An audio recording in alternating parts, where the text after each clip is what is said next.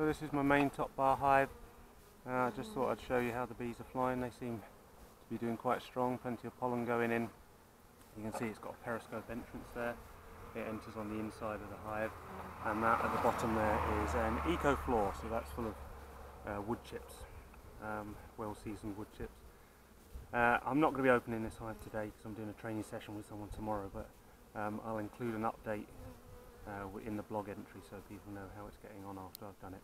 So I won't be videoing it tomorrow because I want to concentrate on the person that I'm helping train.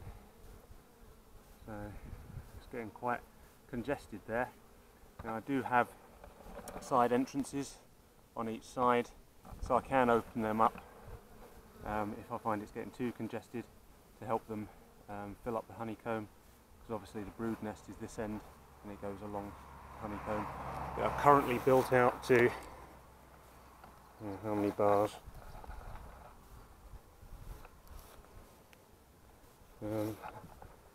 Let's see here, we have 1, 2, 3, 4, 5, 6, 7, 8, 9, 10, 11, 12, 13, 14, 15 bars. I'm using the pin system to tell me what's on the bar, which I got from Julie at Happy Hour at the Topbar hive. So green, the last time I inspected it, tells me there's yellow pins are honey, blue is some drone brood, green is brood, white was a new bar that I inserted, red is normally queen cells, but if I put them this end, then it means they've got queen cups. If I put them there, then they've got food in. If I put them there, then they're full queen cells. So I've changed the coding slightly, and then these are the follower boards at the moment here. I've got someone laying on my arm.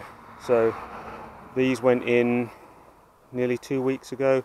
You can see I gapped the brood nest, so 3 bars of brood, 1 empty, 2 bars of brood, 1 empty, nearly 3 bars of brood.